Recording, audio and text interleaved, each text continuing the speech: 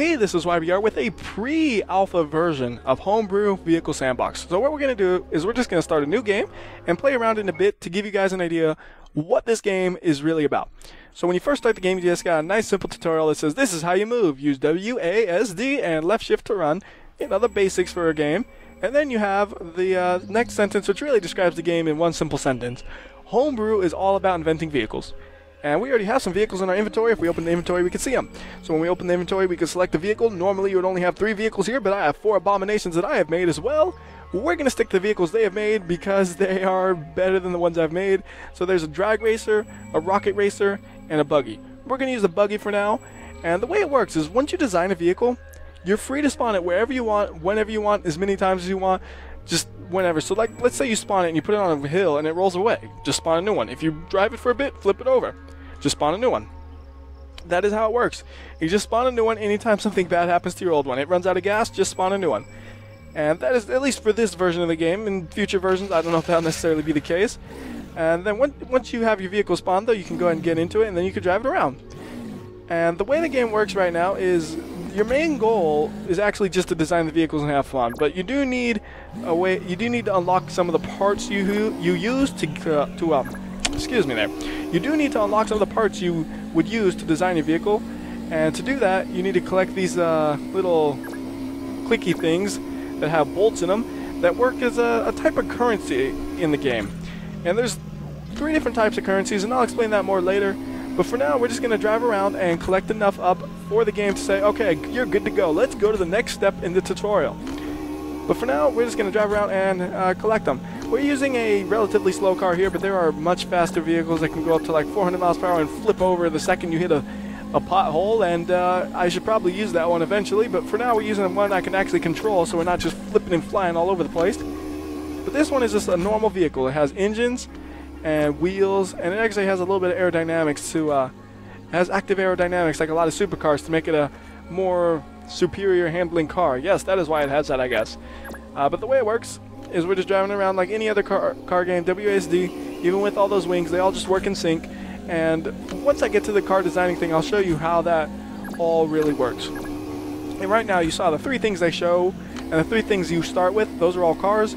There are more than just cars to this game. It's just when you first start out, that is all you can build is cars, but eventually you can make planes, boats, and kind of like blimpish things, I think, as well. So it's not limited to just cars. It's only limited to cars when you first start and when you're collecting parts and building things up. Then you could do the flying things and the crazy things and stuff. And I think we're almost there for the number of bolts we need to collect, and then we'll be able to go ahead and go to the next part of the tutorial and show you guys the, to me, most fun part about the game, which is building cars and stuff. Because the driving's just okay. Oh, look at that. We can't get up this hill. And I don't think it's because we ran out of gas. I think it's just it's too steep of a hill. So you know what? Let's use a more powerful car. A much powerfuler car. So we just switch cars just effortlessly like that, and then we get a new car, and then it's rolling away. Oh, this is bad. Oh, hey, it says we collected enough things yet? Nope. I thought the words changed. Let's go over here and collect things. So this is the car that's really fast. It goes 256 speed, so maybe not miles per hour. Whatever one speed unit is, it can go 400 of them at least. Even maybe I know even 500. I'm pretty sure. As long as you have a flat enough surface. This thing is a stupid fast vehicle that is it'll flip on a dime. Not turn on a dime. It'll flip on a dime if you hit a pothole going at ludicrous speeds. See, look at this. Oh, and it is very slippery to drive, and it is, yeah, it's a death trap. It is a death trap, but it is a fun death trap to drive. It literally just is like a chair with a rocket strapped to it. Look, it is literally a chair with 4 wheels and a rocket strapped to it, and then that's it.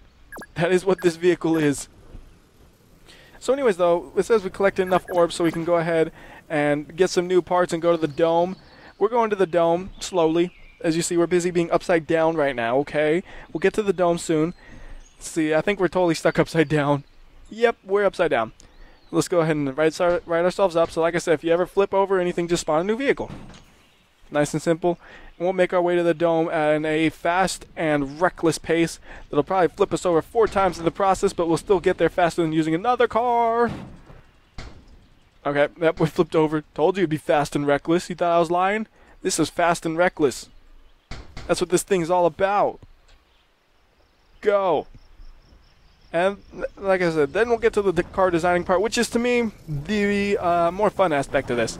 Sure, the driving around is neat, but the designing stuff is, to me, a lot more fun. Oh, goodness. And one thing that's coming up in a future update is the way the handling works is going to be tweaked, so where you could choose, do you want your tires to be really grippy or slippery, based on like the tire compound or something like that, which should make handling a bit easier, and hopefully, well, I think you probably flip over all the time no matter what when you're trying to go 500 speeds per second and crashing into everything like I am. I don't think that'll help.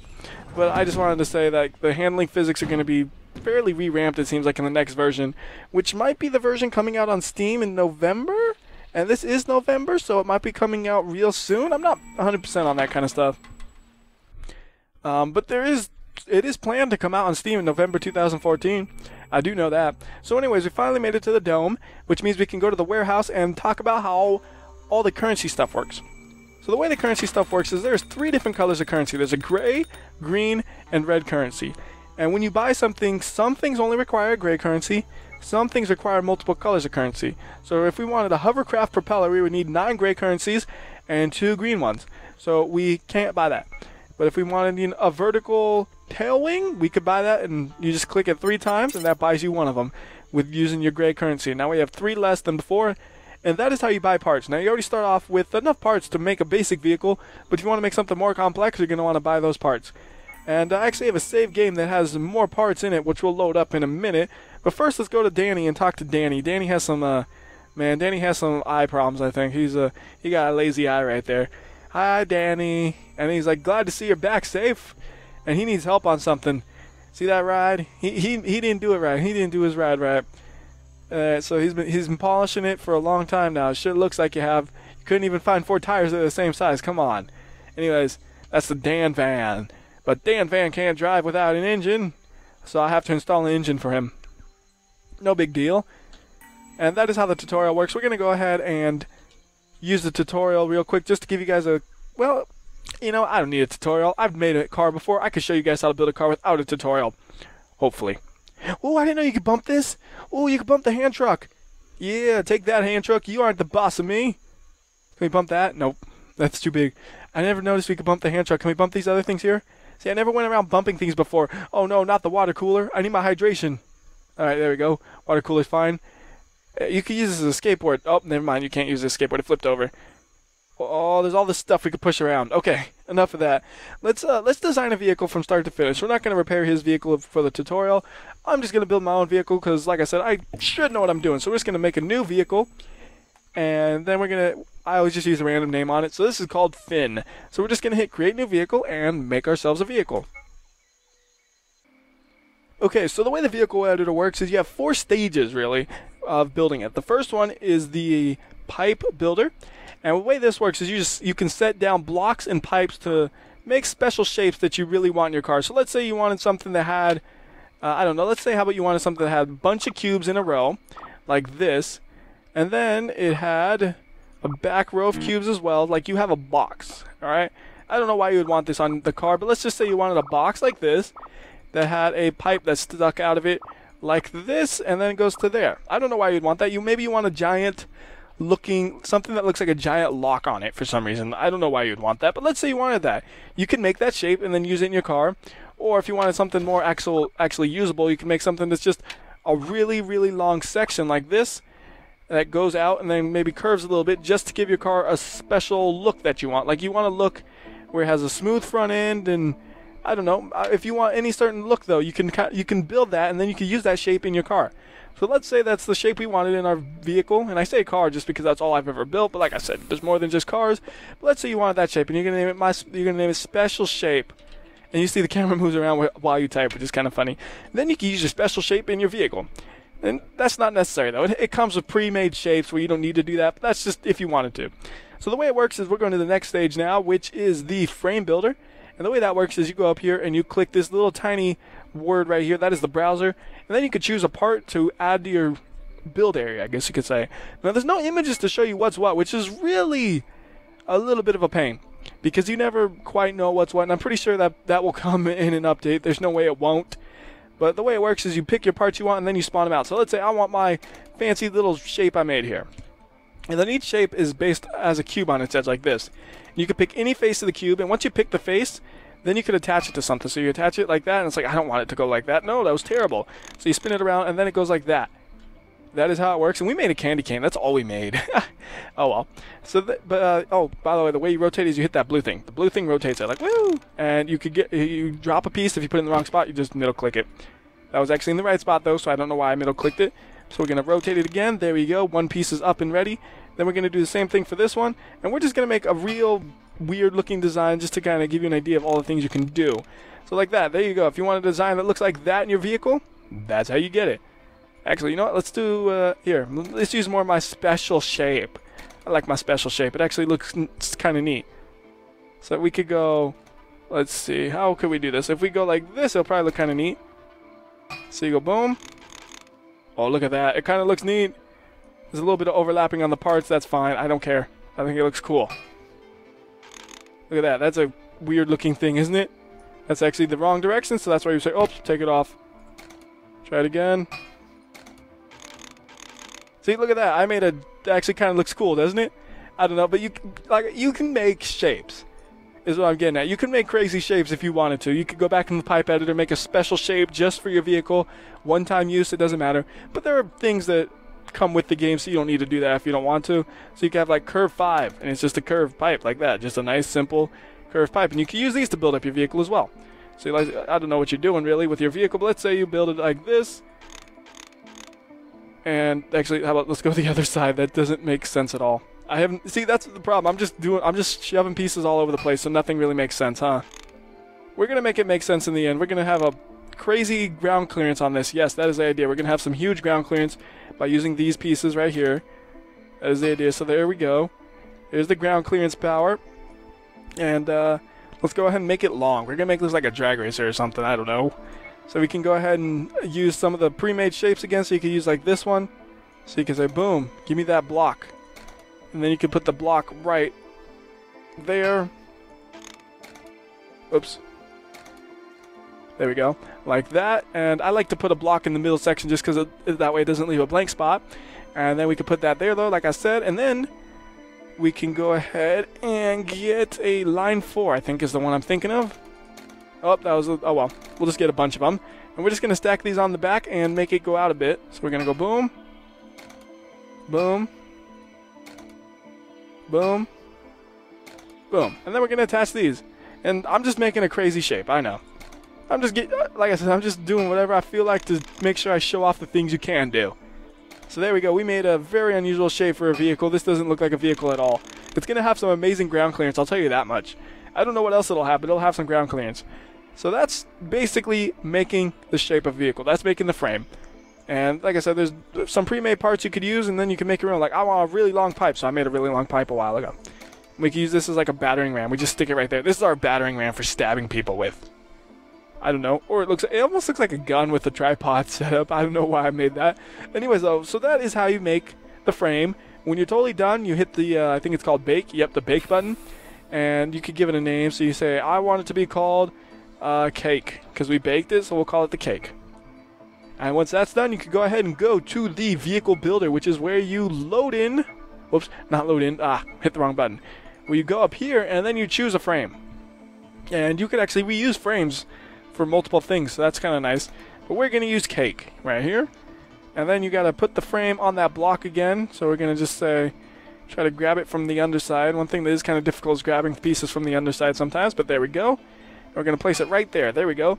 That is the frame attached up. Whoa, that's kind of neat. I scratched my eye and put my hand in front of my microphone and it echoes.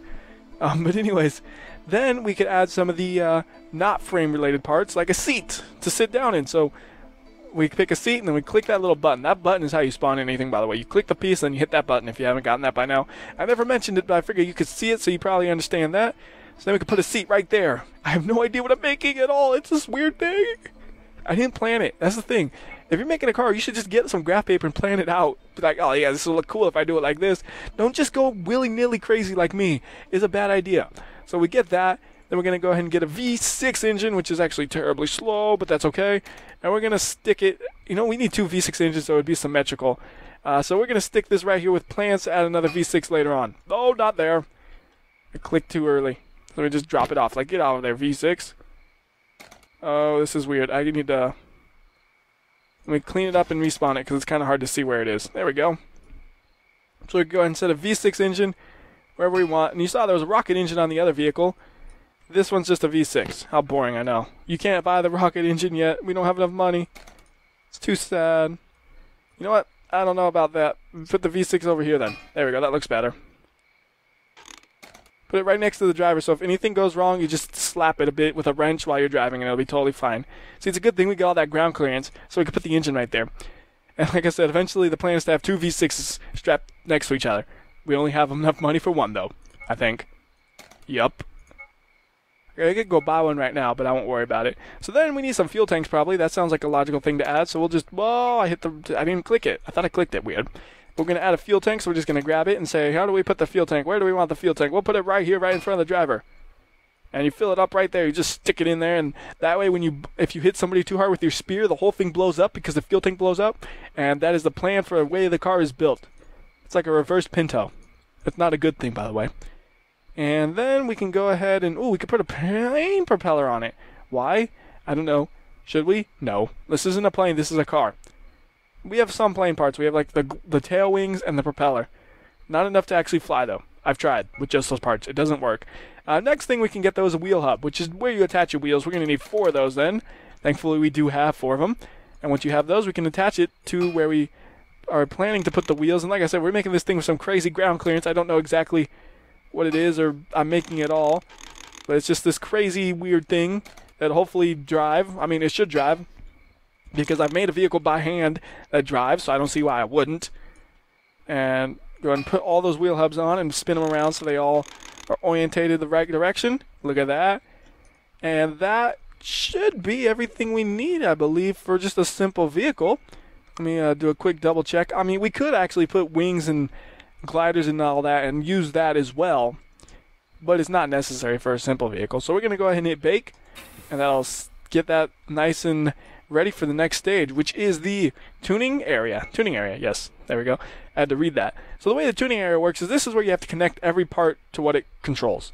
So like this engine here, for example, you have to say what wheels does it power. Do you want a front-wheel drive? Do you want rear-wheel drive? Do you want all-wheel drive?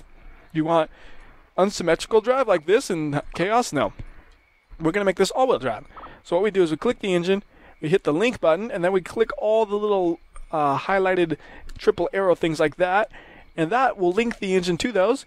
And then, when you hit the gas, the engine will drive there. Or will drive those wheels, I mean. That's how it works.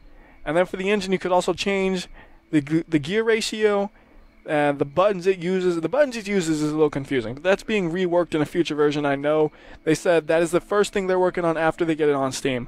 But the way that works is confusing because every control is called like Axis Vertical 1, Axis Vertical 2. And it means the controls on your keyboard or mouse or controller or whatever you're using, and it's kind of confusing like that. So that is though how you attach the engine to the wheels. And then for the wheels you could hold shift, by the way, to select multiple things. It's kind of like selecting files in your computer. You hold shift to select multiple and hold control to select multiple too. Either way really works, I'm pretty sure. Nope, hold shift works better. Or you could just select one by just single clicking. Like I said, basically using computer stuff. But you could change the tires on these things. There's quite a different few amounts. I said ground clearance here, so we're going to go for the huge dirt tires like that. I don't know if this engine will even have enough torque to move those, but I don't care. And then you're going to say, how do you want these things controlled? So you say, you hit link, and then you choose the seat, which is what you're going to control everything by. And, oh, you could change the maximum angle that the tires turn at. So if you're having like a crazy car, you can have a 70-degree maximum turning radius, which is something quite insane. So let's see if we go to on physics mode. So we could actually, whoa, I guess that's fine. That's totally fine. But then you hit the seat and you can actually control things a little bit. You can see just how much it churns. Like, oh goodness, I forgot the key to do this. Give me a second to think. Thinking. Did I actually put it to control it? Okay, I did. Thinking. What did I do wrong? Oh, I know.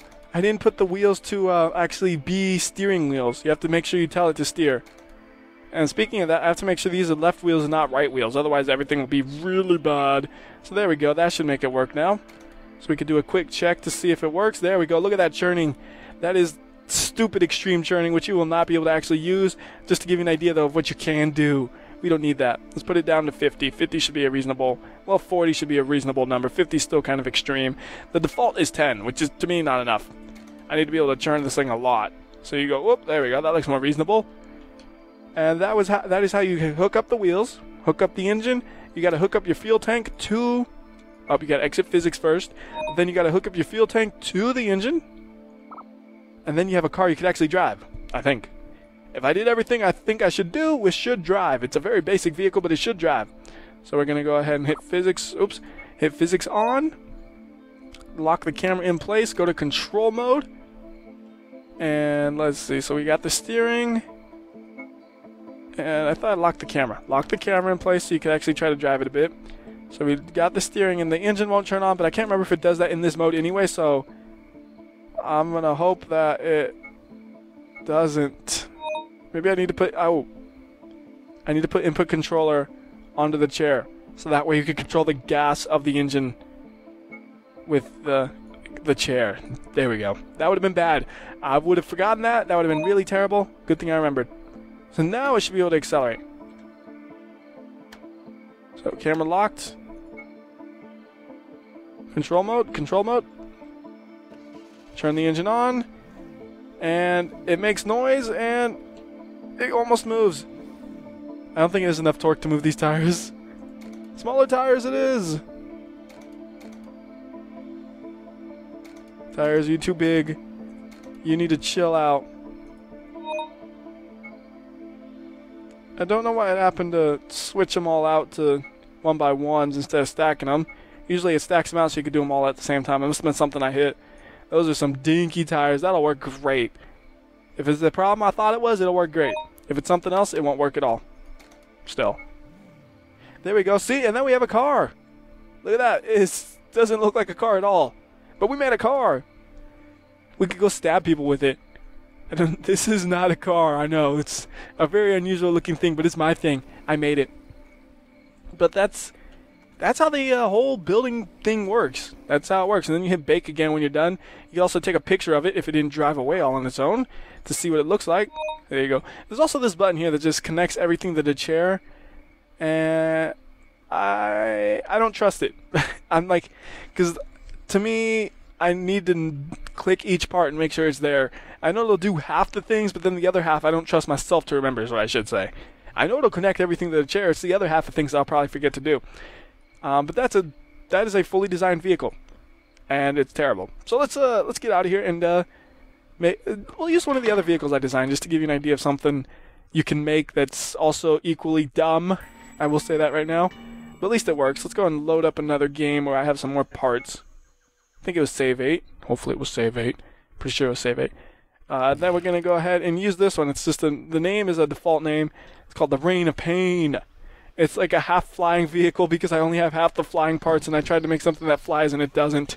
You can see it has like 4 engines on it and a propeller engine. So those engines control the wheels, and I have steering by the wheels and the aerodynamics, and it is still totally uncontrollable. It kind of flies, but not really. You see, it's kind of flying right now, but not really because it's not made to fly because it doesn't have all the parts for a plane because I couldn't buy them yet. And it flipped over, which is not good. We got to respawn it. And like I said, the way the game works is you flip it over, you respawn it. Then you're good to go. Look at that. We got this spinning propeller. Oh, I flipped it over. I was fast. Yeah, it's not a stable vehicle. I'll tell you that much right now. It's a stupid thing that I made, and it kind of works. The frame is actually not even mine. I admit that. All I did was strap some engines to it and some wheels. That's all I did. The other one was a frame I actually made. This one is one that came with the game. So it has parts you could use, like I said. And you see, we got 244 of these medals. Oh, this is like, I tried to make it to fly. That's the problem. I tried to make it to fly, so when you try to churn, it just rolls over.